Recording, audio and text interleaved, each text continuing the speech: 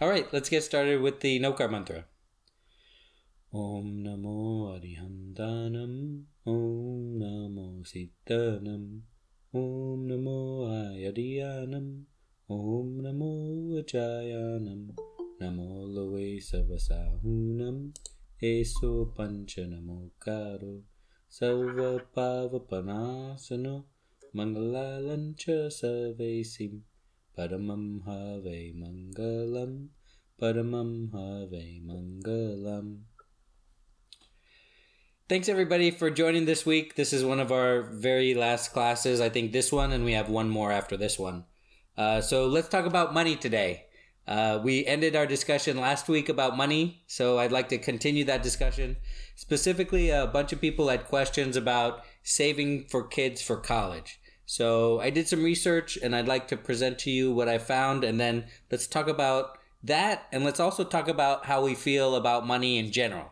And it's fine if we don't talk about Jainism.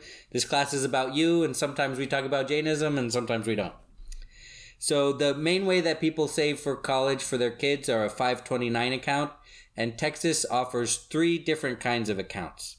The first is called the Direct, the second is called the Advisor Sold Plan, and the third is called the Texas Guaranteed Tuition Plan. And so let's talk about each one of them. Direct, Advisor Sold, and Guaranteed Tuition. So the Direct plan is called Texas College Savings Plan. And that is at texascollegesavings.com. And I can show you the website here. All right, so you should be seeing the Texas College Savings website.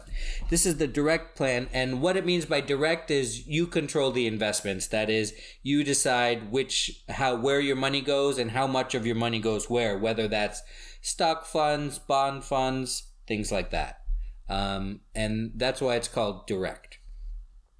Of course, the main benefits of 529 are that your money grows tax-free. And then when you take it out, if it's for a qualified expense, you don't pay taxes on it. And so that brings up the question, what is a qualified expense? So let's talk about what qualified expenses are. Let's stop showing that. Okay, so what are qualified expenses? Tuition is a qualified expense, both full and part-time. Room and board is a qualified expense, so that means dorm rooms. And occasionally that means apartments and food. Technology items are a qualified expense. So computers, printers, laptops, and even internet service sometimes. Those are qualified expenses. Books and supplies. Boy, books are a racket in college. That's one way to save money in college is to get used books off of Amazon. If you go to, for example, your kids will get a list, right? And they'll say the teachers will have them buy these certain books. And usually they wrote them. And usually they're updated every year. And so they say, buy these versions. And the reason they're updated every year is so you force your kid to buy a new version of the book at the bookstore. And these books are like $400, $500. It's a real racket. So you can save a lot of money by getting used books or going an alternative route, seeing if your professor can give you an online copy of the book or something like that. But books are qualified expenses. So recently, student loan repayment is now a qualified expense. So if you end up not using all of the money in your 529, you can, if you have to take out loans, you can use the 529. If there's some left over, then you can use that to pay off those loans. So what do people think are qualified expenses but are not qualified expenses? So transportation and travel. So it's not a qualified expense. Getting to school and coming back to school and, on a plane or commuting in your car or buying gas, we might think of those as business expenses for a company trip, but that's not a qualified expense for a 529. So general electronics and cell phones somehow are not qualified expenses. I guess the government thinks that everybody has a cell phone and it's kind of not school specific, so we're not going to include it in that bucket of qualified expenses. Sport and fitness club memberships, a lot of companies pay for that. Those are not qualified expenses for 529. So if you pay for a gym, or even if you pay for the school gym, not a qualified expense. And insurance. Health insurance obviously is tied up with our work. Health insurance is not a qualified expense. So you can't pay for doctor's visits, emergency room visits, urgent care visits, anything like that with your for your student, for your child, with your 529 money. So now let's talk about, we talked about, and this is going to be the same for the first two, for direct and advisor sold. So let's talk about advisor sold. In Texas, the advisor sold 529 plan is Lone Star 529. And let's go to that website.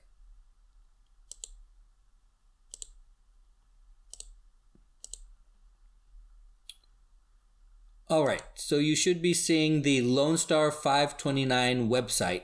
It's lonestar529.com. And then the difference between this and a direct plan is the advisor controls the investment in the Lone Star 529 plan.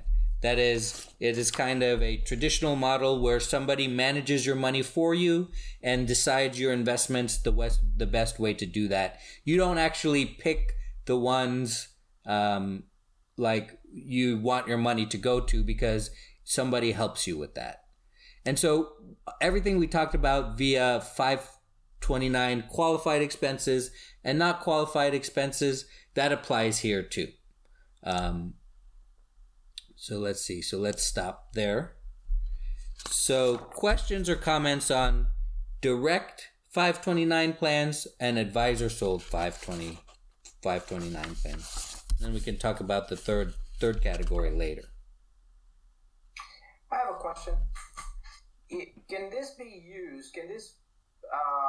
fund be used for, like, is it only children? Or, like, for example, if I'm working on my MBA or Skarka is working on something else, can this money be used towards the education of ourselves? So what happens is when you set up the account, it's in the name of somebody. So whenever you spend that money, it's for that person. So certainly you can use it for yourself, but you can't use it for yourself from your children's account. You have to set up your own account to do that. So that's how that works. All right, so those first two were similar. So let's talk about this third one, which is not similar. Texas offers a tuition guarantee. This is called the Texas Tuition Promise Fund. And it's at TexasTuitionPromiseFund.com. So let's take a look at that.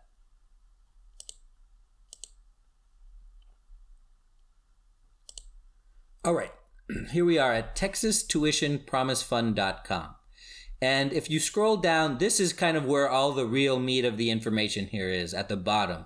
These quick links at the bottom. This is quite a bit different than the other two. I think most of us have a good idea of what's involved of, we put our money in and then it grows over time. And when we take it out, we have to make sure we spend it on the right thing. And we keep our receipts of all our expenses. I think most of us are familiar with that. This is totally different. This is something that we will have to look into, and there's a bunch of kind of facts here that we can go through. Welcome everybody who just joined. We are talking about how to save for our kids' college, and we're talking about money in general. Right now we're talking about the Texas Tuition Promise Fund, where you buy college credits at one price, and then you use those college credits when your child is ready to go to college, and afterwards, if you don't use all of the credits, you can get some kind of a refund. So how does it work? Let's see.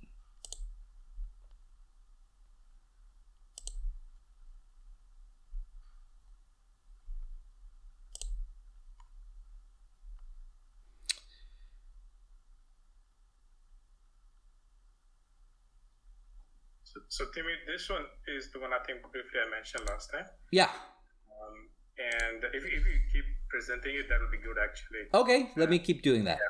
Yeah, just going to give some synopsis on a very high level. Obviously, my kids have not been into colleges, so I do not know how it unfolds at 100%. But kind of the basic idea behind this one is you buy college credit using today's price. In other words, so there are multiple plans, and if you scroll into the plan on the top, you will see multiple plan pay as you go. There are a lot of different plans available on this one. I generally prefer pay as you go because the price for the yearly credit. So let me just step back. So on an average, this is not the credit hours we collect when we are in our bachelor's or master's degree. Yeah, this is the one I was going to ask you. So what it is you buy each kid, when they go to the undergrad studies, they will be going through 4 years of college, and typically what you need is about 100 credit hours per year. That means you need 400 credit units. So this you saw the type 1, type 2, type 3. These are the different types of college unit based on the rating of the college. So if you're in Houston and you have used different types of college, so let's say University of Houston is categorized as a type 1 college. That means if you want to go to type 1 college, you should have paid $151 now towards that goal. So you can always change your colleges. You do not know which college you're going to go at the end. The kids will go at the end. But if you start with type 1 or type 2 or type 3, it will be recalculated by the time you end and by the time kids going to go there. So you start with that. You pick your goal and say, okay, I want to invest in, let's say, type 2 or type 1 or type 3. And say, I have the next 5 years, I'm going to spend X amount. And you just pay as you go. Now, every year from October 1st till end of September, I think end of August till 1st of September, the price remains unchanged. So coming September 1st, I think the price will be changed from whatever unit price we saw. So you have a pay-as-you-go option that you can start from August 1st, and that enrollment window is open only for, I think, 2 or 3 months. In August, September, I think October it closes. So you have to enroll your kid in there, and you choose. You want to go with type 1, type 2, or type 3, and you start paying it as you go. And basically for throughout the year, it's the same price, and number of units you collect is go towards your kid's account. Next September, the price will change. Historically, it jumps between 3 to 5% or maybe 7% sometimes. So that's how you basically accumulate your kid's credit. Now, it has a maturity time of 3 years. So typically, if the kid is going to graduate after 12, they would prefer, if you want to use all that funds on the first year of the college, then you want to invest it all the way up to 9th grade. You can invest even in 10th, 11th, 12th grade, but it will remain unmatured for another 3 years before you can take that out. So that's a piece on that one, that you're buying college credit using today's price. And same thing what you mentioned about qualified and unqualified, those expenses are still valid on this one. But the calculation works slightly different when you are in a private schools versus private college versus just state colleges. So if my kid is going to the Rice, the calculations works quite differently than if she's going to UFH or UT Dallas or whatever. And when I say calculation works differently, is basically they have the state college are very straightforward. Qualified, unqualified expenses. You want to maximize your first years and second year. They have very specific guidelines on every year how you're going to be able to consume those credits when they are in that college. But for private, it's not the number of credit, it's actually the value. So let's say you ended up doing 30,000, 40,000, whatever the amount you ended up doing in that, it goes straight towards your Rice, and you can use almost the entire investment into first year if you choose to. While in the state college, you have to actually divvy it up based on the qualified expenses and all of that. So there are some guidelines on the private schools, which is slightly different than a state school, but the concept is you buy the credit based on today's price. So in a private school, is the credit booked now? Is today's tuition that Yeah, for the the future? price. Yeah, the price you saw is the price. So basically, let's say you did 100 credit, which is and you did type 1, so that is about 15 grand you spend. So that's your value of your portfolio. So when you are going in a private school, that 15K, let's say you did it for 4 years and you put 60K inside. And so in let's say Rice, you start going college, first your college fee is 45K, whatever it is after scholarship and all. You could put 45K right from here, and it will not look at as your 300, 400 credit units. It will look at your portfolio as a value. But that 45,000 is today's number or 5 years from now number? No. So 45, you bought, let's say 400 units, that is 60K. Portfolio value is 60K. Today's Rice price. So your kid is going to go to college. The year the kid is going to go to the college, that's the price you are going to be paying. Oh. So Rice changes his price from 60 to 90K, then you still have your 60K. It's not going to grow with time on that. While the state colleges, you have it actually credit units. So it works with the units. And that's what it is. Now, So the real value would be if you go to a state college because it's credit for credit versus dollar for dollar. Because if it was dollar for dollar, you can do it outside of that plan. Is that correct? Absolutely.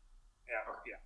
And if you go out of state, you can go out of state. Any colleges you go, they will do the comparison and conversion between type 1, type 2, type 3, and say, okay, if you go to Auburn, then it is equivalent to X amount of credits, and that's how you can fund those colleges as well. So it's not limited to just Texas colleges.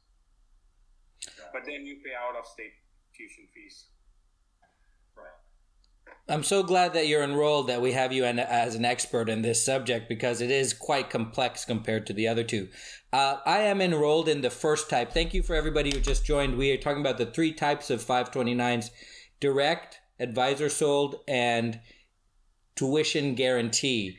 I am enrolled in the direct one, and so I can answer any questions anybody has on that. Do we have anybody here that's enrolled in the advisor sold plan, that is Lone Star 529? Then we'll have all 3 bases covered.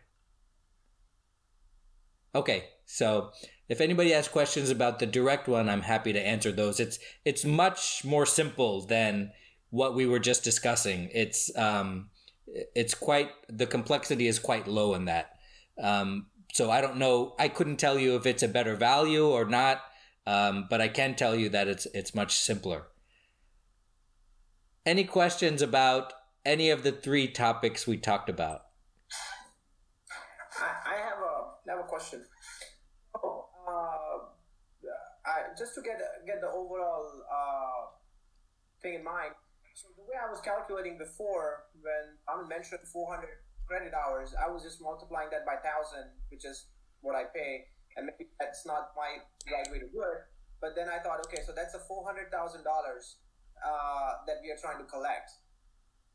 But then, is that the right calculation, or? No, those credit units are what you saw the price when Timmy flashed the screen.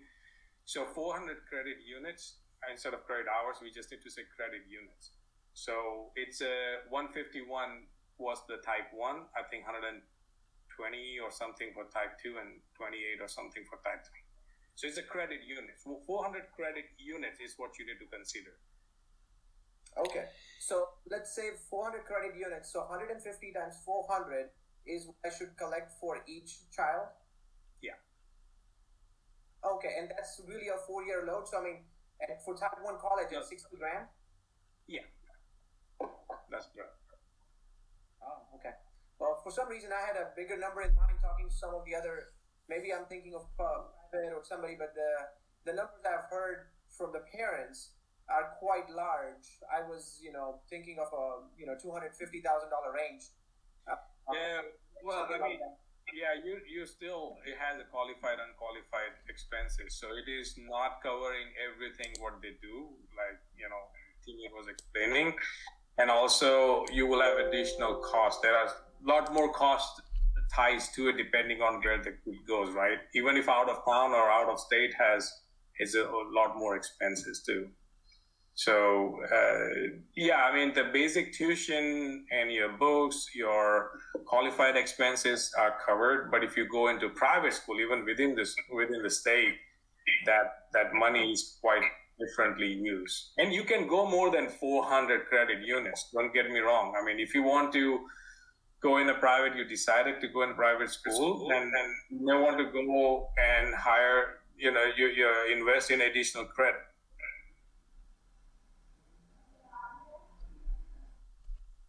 Hey, Tim, I have a quick question for you.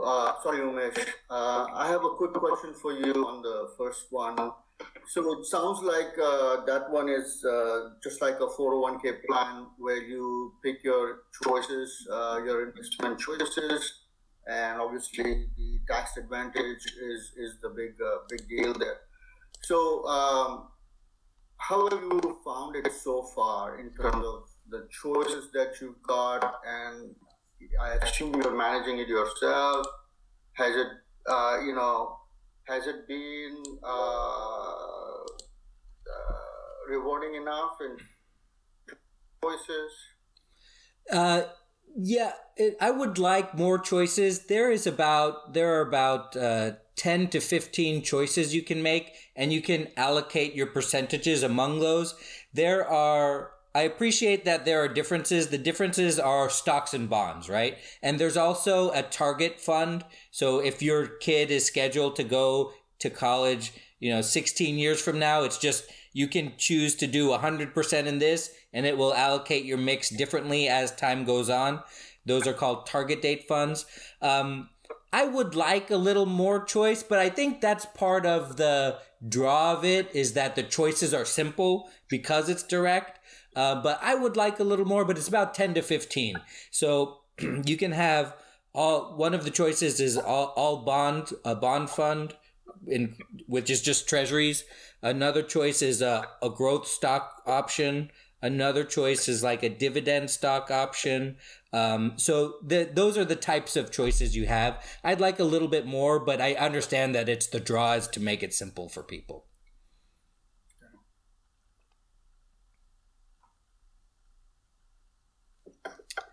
Yes, Umesh. Yes, my question, if I choose type 1 and then take admission as type 2, so that ours will get adjusted, right, the amount. And if suppose I invested in a type 2 and I take the admission for the type 1 college, then how it will be get adjusted? Yeah, so that calculation will be very straightforward. So basically you have a number of units available. So let's say type 1 and type 2 has a 30% variance. So basically, if you put 100 credit units in type 2, it could be equivalent to 70 credit units for type 1, for instance. Okay. So here we go. Here are the type of units we're talking about.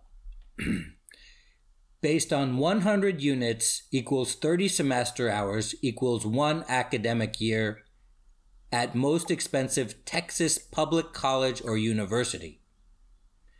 Type 2 is the same. Weighted average cost of a Texas public college university excluding medical and dental institutions. Type 3 is the weighted average cost of 2-year Texas public colleges and universities. Right. So here are the different types. Hey, so Bhavin, a quick question. What is the difference between type 1, type 2? I'm sorry, type 1, type 2, type 3. Yeah, if you look at University of Houston versus, let's say University of Houston rating has been now updated to tier 1. So consider like a tier 1, tier 2. In my mind, that's what I was comparing when I saw type 1. But it's generally the comparison of your tier 1 versus tier 2 type of universities. I see. Okay, thanks. So that now that we're talking about kids and money, how many of us give our kids an allowance? Okay, 3. And I know Nick has some good ideas about kids and allowance. Nick, can you tell us how you give your kids an allowance? You use a good program, right? Are you still using that program? Yeah, I use something called Greenlight.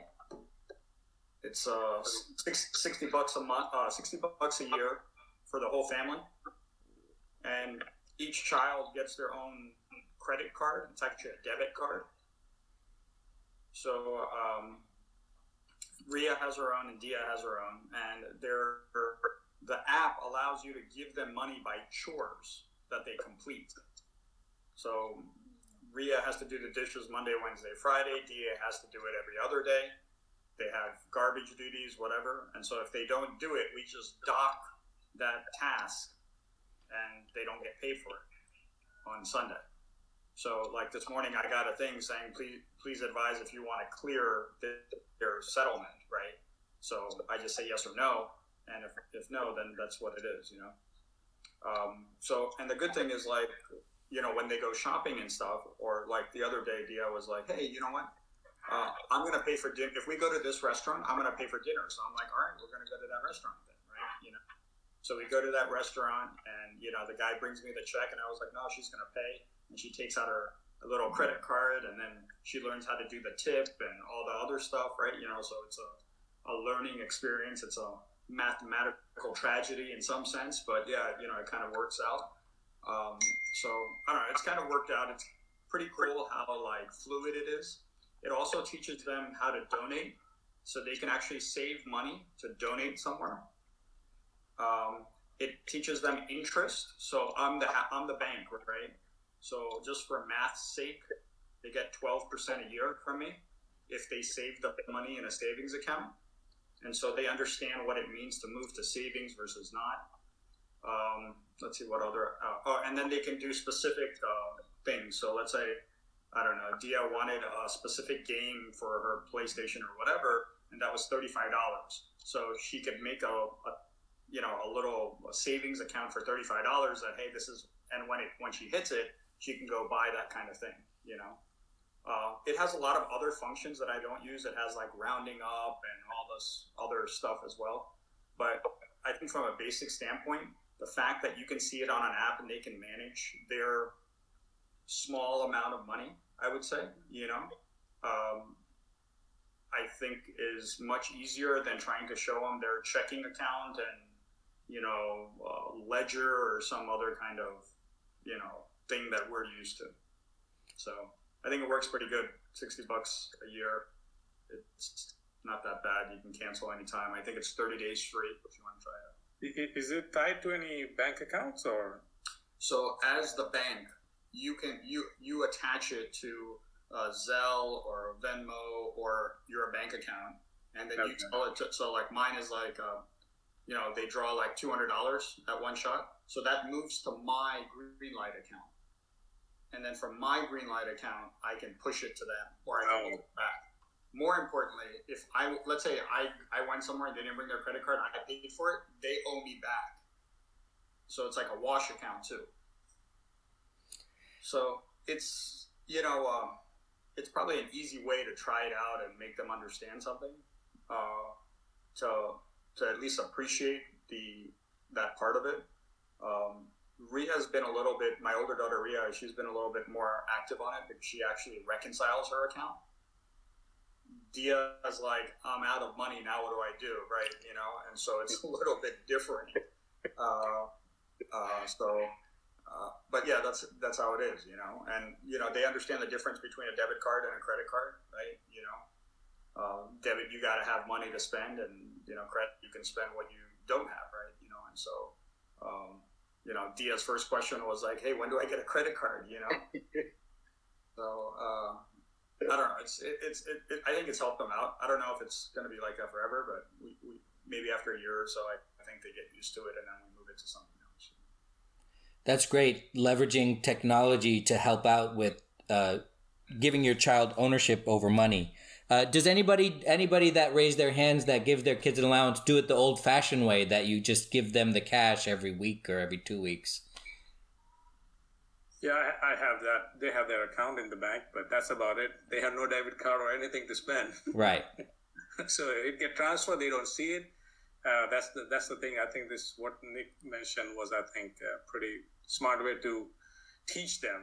Right now they're just getting the allowances, but that's pretty much it. I like it. And do you recommend that for me? I didn't grow up with an allowance. My parents didn't give me an allowance. But do you recommend, has that helped? Either way, whether you leverage the technology or not, is that something you recommend to us for the people that do it? Oh, I would highly recommend that. Absolutely. Now, the question is, like, I think Nick found a better way to utilize how to do it. But if you think about it, at least in my household, that discussion takes place almost on every other day basis, because they always want something and we always talk about you need to earn it. Well, this is the way to actually positively channelize it in a way that you can visualize their efforts better. They can visualize their efforts and see other kids doing it, and then they will be encouraged to do the same way. So yeah, I would highly recommend allowances.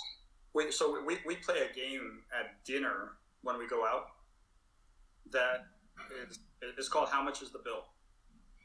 Because my kids don't appreciate, or have not in the past appreciated, what it costs to go out to dinner. Okay. And when they realize what things cost and when they pay for it, it changes. Like, hey, I'll just take water with a lemon, to, oh, well, I'll have lemonade, right? Like, at the end of the day, no one's really counting on food, but for them to understand, like, what's what, it's okay, right? And I think that you can't do, there's a difference between, my dad always told me that there's a difference between a need and a want. And if you can clearly state what a need is and a want is, then you've achieved the goal of how to save money and how to be, how to manage your lifestyle for funding. And I think my specific kids are very sheltered in that fact that their need and want is always a need, and I think that this has helped them at least understand what things cost. They look at not only the menu now, they look at pricing, right? And I'm not telling them not to order something, but the whole fact that they realize that, hey, you know what? Maybe if I order this instead of this, or can I split this with you? I mean, there's a lot of these other conversations that weren't there before, that, hey, why don't we order 3 things and share it between 4 of us versus let's all order something, And I think that we waste a lot as well, right? That we over order sometimes, allowing us to waste the food. So we don't need to do that. They realize they can order even during the meal, right? Like, hey, can you bring me one other of this, right? And so it's helped them in their mind. At least I've seen the thought process change. So I would recommend it, because it's very hard to teach that much later. If you don't do it early enough for them to understand that, right? And they go with their friends, and so they're used to certain things, right? Like, my friend's ordering this, let me order this, right? Hey, the other, I'll second that, and Bhavin, I think said it earlier also. The biggest advantage I found is when you actually do give the allowance to him, they monitor it, okay? And I've seen, if I deliberately skip one time, he'll come to me, hey, what happened? What happened here? Where's my allowance? And sometimes he gets a little concerned as to, what are you going to do? So it's a way of, I think it's a way for us to make them be aware that money is earned, first of all, as Nick actually, I think, has found a very good way of making them earn it. Well, our kids have chores also they have to do, but we haven't linked it to a direct payment as such, which may be a very good idea he's found. But they monitor it, and then they make sure that if they have some need or want, which is very fungible, right? The lines are not clear there. But let's say they're trying to save for a cell phone or this or that. He makes sure that he has that much money with him for him to buy that. So I would highly recommend it too. And not only that, but like, on birthdays when they receive, cash or something like that, the first thing they do is they come to me and they're like, Dad, here's this, add it to my account. And literally I go to my app and I right click and I say, here, move X dollar from my account to theirs, because they gave me cash and I moved it to them. So they're like, now they're vested in that, hey, you know what, I want to see it in my account, right? Or my account value is so-and-so, right? So I don't know if that has to do with a little bit of greed, maybe. So the right Jane thing, maybe at one point. But I think the whole value of them understanding what money is and being able to save in different ways will teach them how to manage it. So taking a step back, remember that we talked about money as one of the very oldest meta realities we believe in. When we talked about stories, we talked about life is a story that we tell ourselves, and the reason that we're successful as a species is because we can behave flexibly in large numbers because we believe in stories with our imagination. And so you may think that I don't believe in any meta realities, I only believe in the real reality, but that's not true. You believe in money, and money is one of the oldest meta realities we have. It's one of the very oldest stories that we tell ourselves to allow ourselves to cooperate, because if we don't, then we realize that, the cash is just pieces of paper. And so that brings up a very interesting question Paresh brought up, is that this idea that this money is linked to the chores. And it's linked to providing this value. And that's certainly what we find everywhere. We do our jobs for money.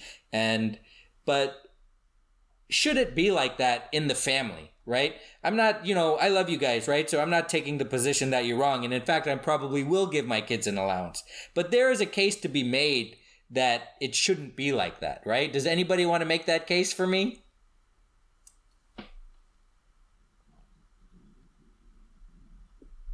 You're talking about don't pay them for the chores? Yeah, it's a family responsibility, and it's something we should do as a family, and it's something we should do because it's the right thing to do, not because we get paid for it.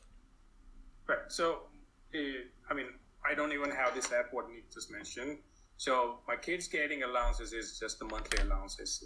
And we have a fight over, well, this is your responsibility. You're supposed to do this, not ask for money, like wash the car and all. If I ask for something very specific or something that is not usually done, that's a different story. But we can make a case both ways, but I do not know what other way we can teach kids about responsibilities other than you have to earn it. When we say the word earn it, what do you mean if it's not the money, right?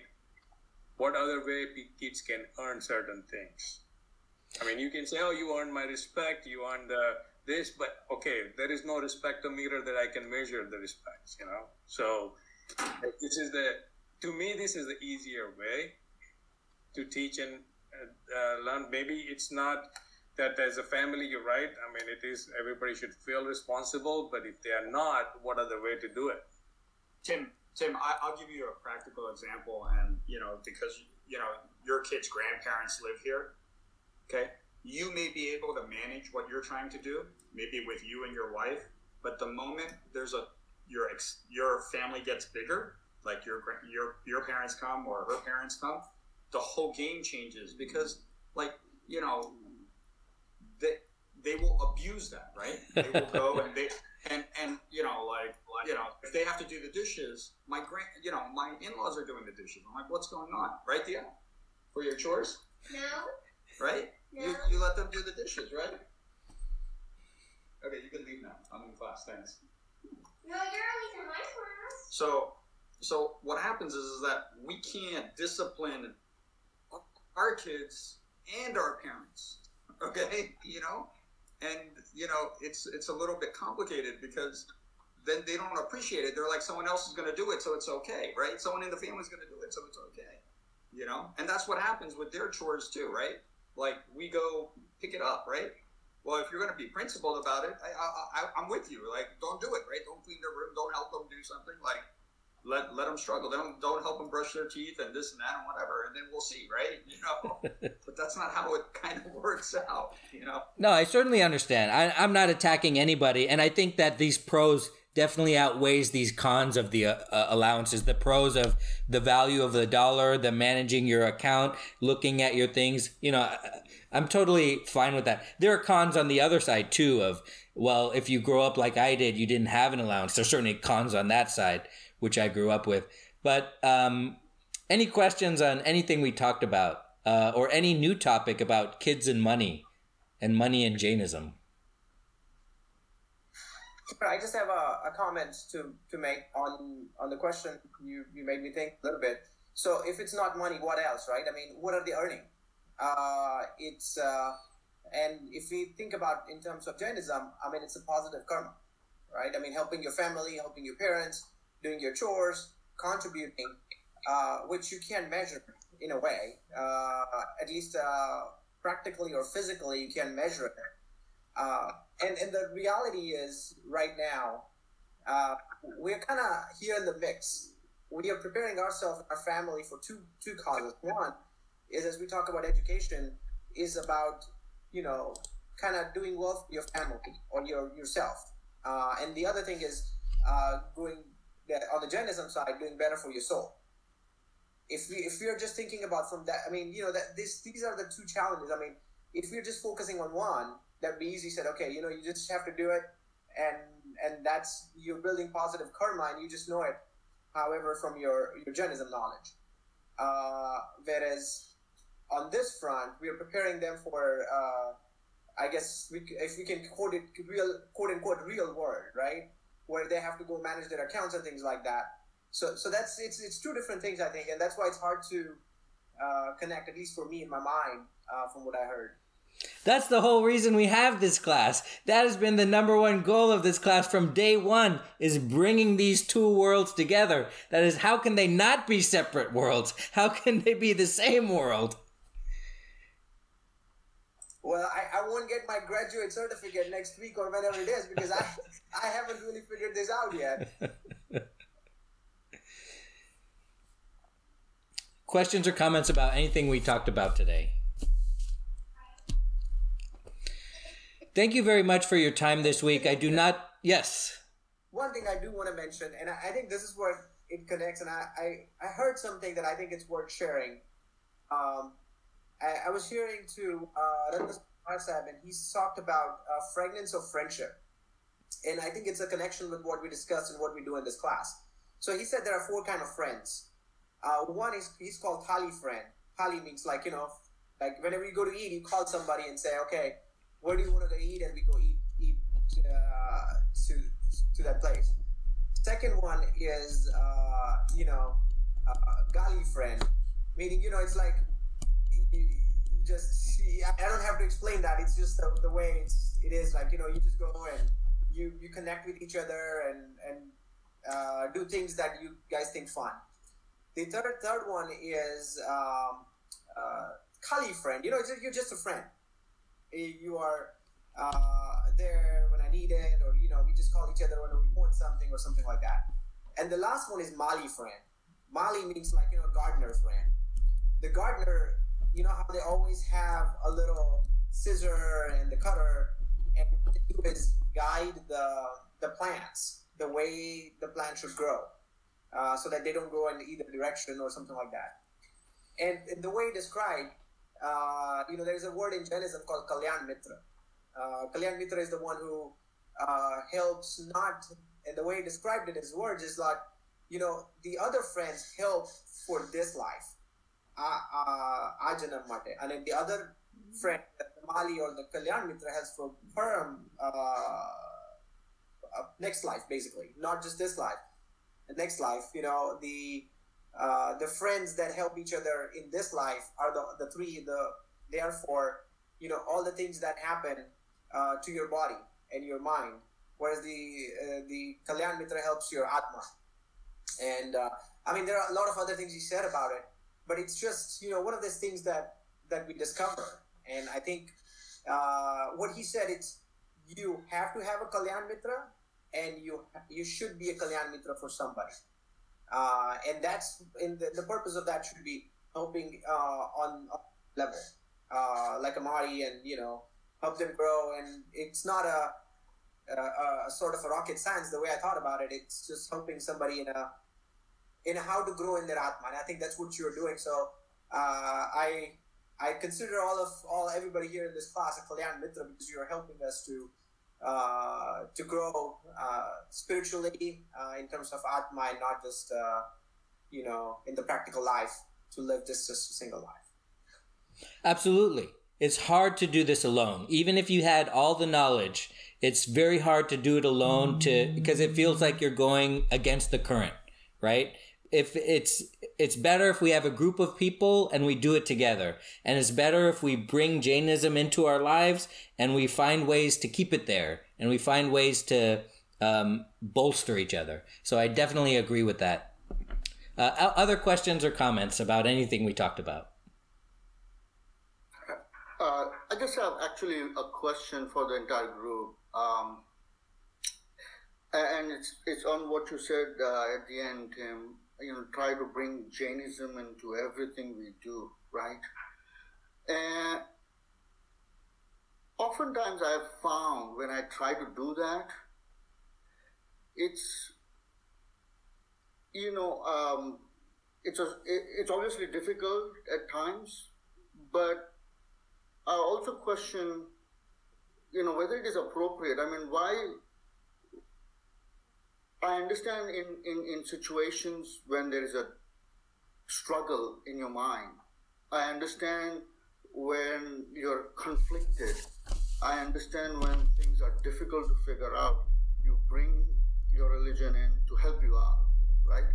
But in mundane things, right? I mean, when there is no struggle, when there's nothing bothering or kind of, when things are even straightforward, we'll try. The idea to bring Jainism in, is that really needed, or is that really, I don't know. It's just a thought. I wanted to see what the group thought. Yes, my answer would be yes, it is needed, because a human life is extremely precious, and you have this time to perform as much nirjara as possible. That is, removing as much karma from your soul while you can. And so it is important. Let's say you have a very routine life and you're very well settled, and it has very little to do with Jainism. Well, you could be performing so much nirjara because of your good station in life that your future lives are going to be extremely benefited from it. And indeed, your current life you will extremely benefit from the amount of nirjara you can do. So my answer would be yes. Anybody else? Tim, I have something else to mention once we're ready. Oh, okay, yeah, sure, no problem. I just wanted to mention about something that we are preparing for is Tapovan Shibir. You guys probably have seen the messages for it. It's going to be in July after the Jaina convention, about 10th of July, and it's going to be for 10 days.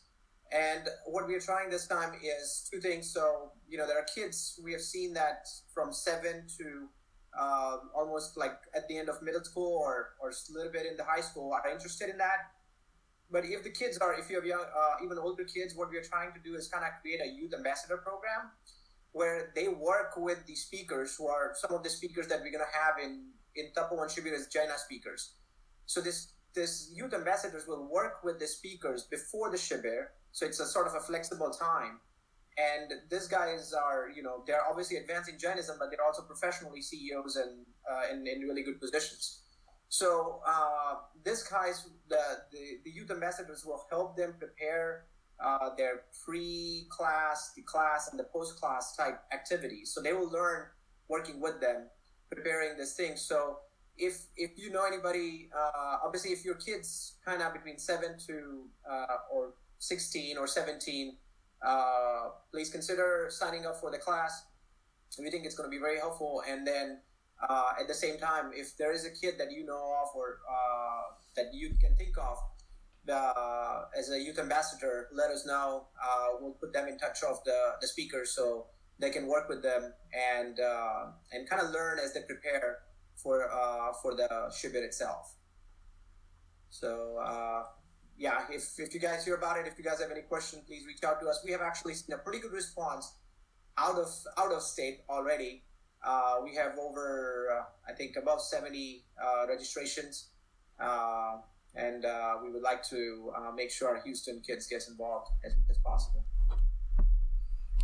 That's great. Thank you. Yeah. So let's go back to Porusha's question. Is it appropriate to bring Jainism into everything you do? That's the whole, reason for this class, because we want to promote that. So I'm very open to questions and very open to skepticism on that subject. Why is it important? Why can't we leave Jainism for Sundays? Why should we? If everything's going great in our life, why should we bring Jainism into Monday and Tuesday and Wednesday and Thursday? Actually, Tim, I didn't mean to just leave it for Sunday. Okay. What I meant really was Sunday morning. Only Sunday morning.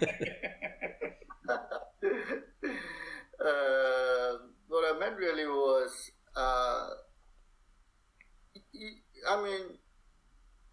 if it's a straightforward activity, if it's a very difficult situation that you're faced with, you have a dilemma. It's an issue of we can't decide. It may be an ethical dilemma, maybe a financial dilemma, whatever.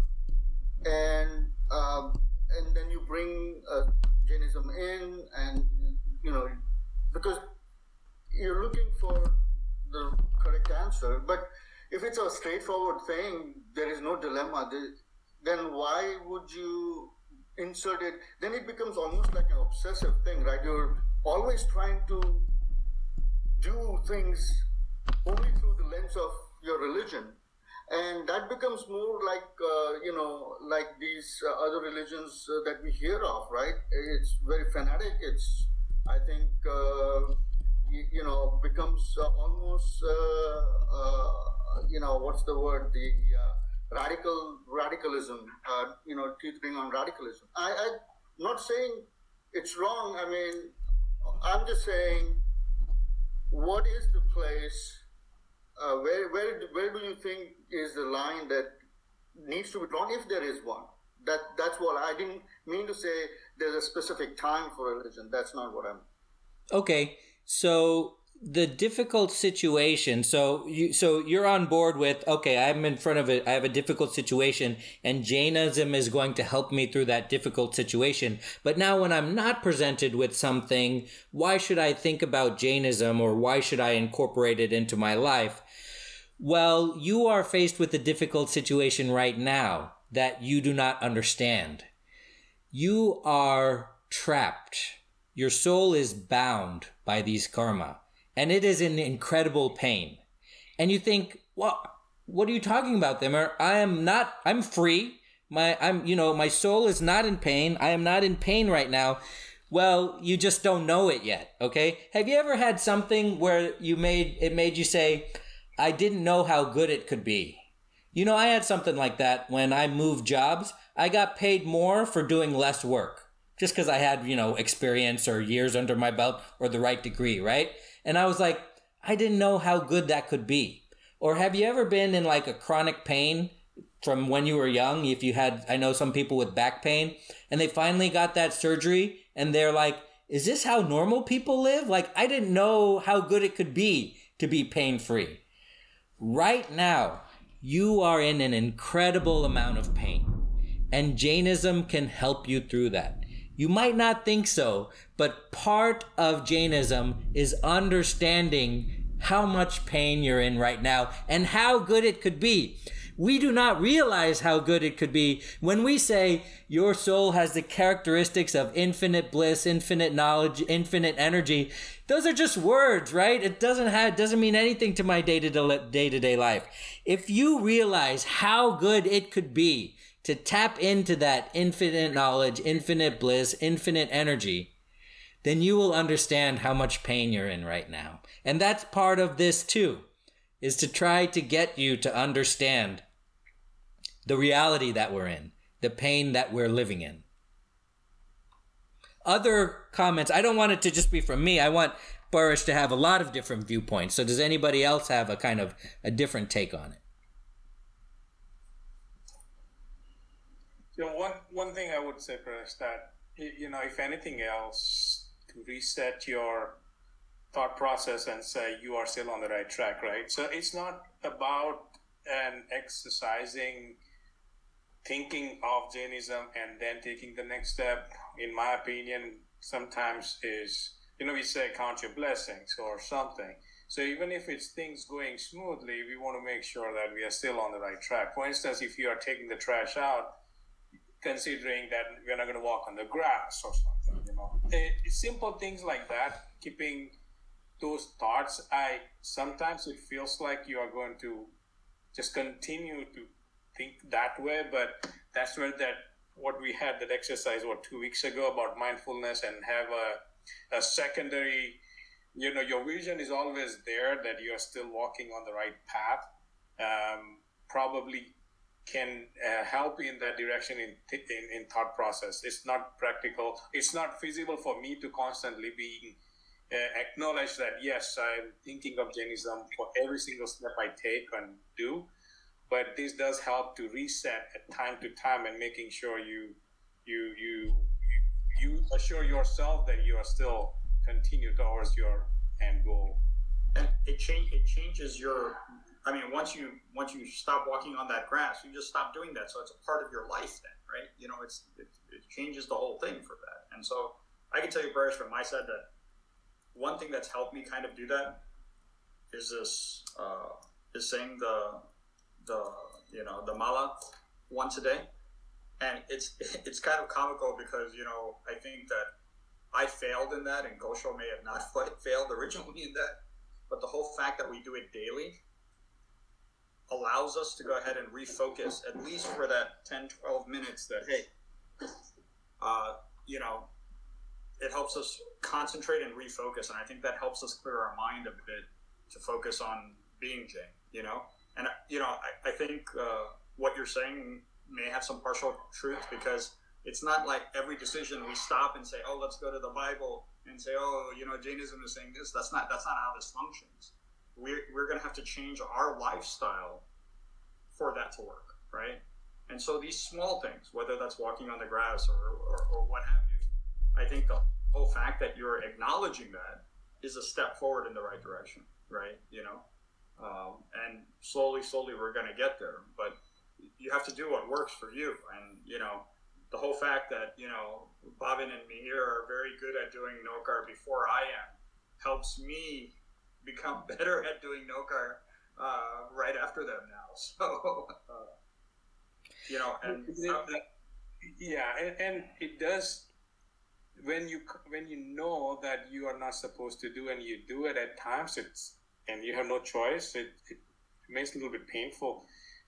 My nephew, he's 5 years old, and he loves soccer, and he's out of state. Fortunately, this year he's been able to, actually he's 7, he's been able to remotely access this Pathshala. We set him up, and he's going to complete his first year at Pathshala, and he's in Pennsylvania. And day before yesterday, my sister was telling me he was questioning, why am I walking on the grass? And he loves soccer. He plays soccer all day, and those type of things that will come across. But at least when you have a choice, and when you can make that choice, you will make the right choice. And that is absolutely a critical point you bring up, Bhavin. Those are the issues, right? So, your nephew loves soccer, but then his mind is is tormented because he does, why is he walking on the grass? And I think, and by the way, Nick and Bhavin both, I appreciate very much the perspective. I really do. And I just don't see the value in getting to that tormented stage, right? But I mean, maybe Tim is we are just there. We are always tormented. We just don't know that. Is probably what the point is. Well, it's not even about tormenting. It's about understanding the options, right? It's and acknowledging that there's another option. Right? And you brought up a good point. It's that torment may lead to radicalization, as you put it, in that we're always thinking about Jainism and what the right respect to do with Jainism, what is Jainism tells us we should do and what we want to do or what other people are doing. But it all comes down to that torment is there. That dissonance is there in our mind because we don't believe we're souls yet. Okay? And what you describe as torment is simply believing you're a soul and acting accordingly. Once you believe that you're a soul, then you will start acting accordingly without any dissonance in your mind. And that's not to say, a lot of us don't believe we're souls, and that's fine. We're trying to get there. That's what we're trying to see in the distance, and we're trying to help each other get there. But this is a very important point. I'm sorry that we don't have time to address it today. I would like to address it in another class, and we can talk about it more fully. But this is something that I'm very passionate about, and that's an important point for people to understand so we can all overcome this together. Thank you, everybody, for coming this week. I really appreciate your time coming every day, and we'll see you next time. Thank you, team, and all the today's sessions. Thank you. On the college. Thank you. Thank you.